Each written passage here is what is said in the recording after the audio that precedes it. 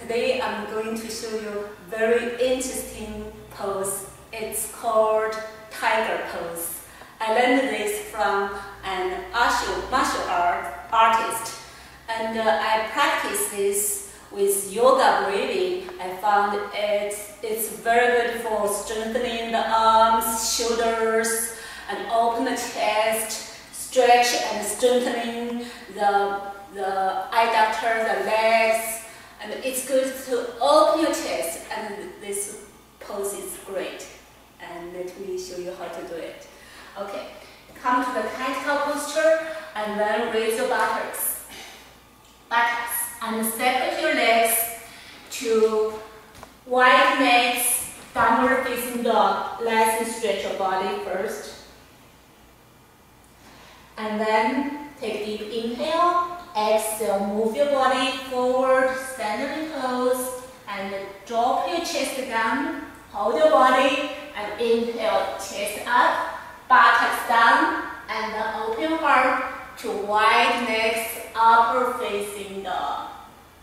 So exhale, and then chest down, buttocks up, push the buttocks up to wide legs, downward facing dog. This is one movement. Exhale, inhale, exhale. Inhale, open, nicely stretch. Exhale. Use your arms, next, push your buttocks up, and breathe deeply.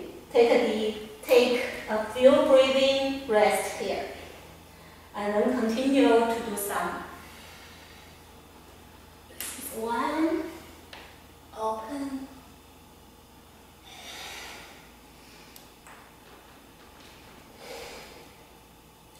and then when you're done, you can if you have enough strength, you can practice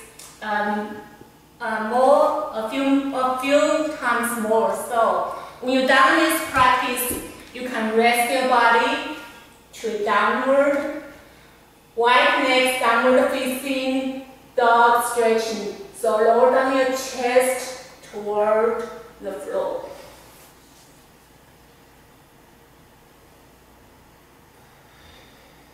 Breathe.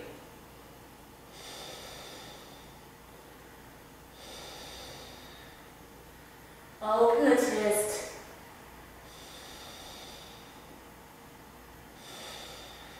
Open the arms.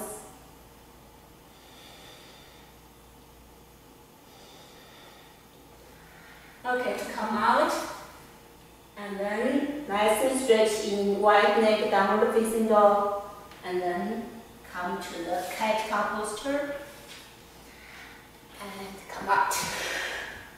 So this is really good for strengthening the arms and shoulders, open the chest. Try it for yourself. Have fun with the yoga practice. See you next time. Namaste.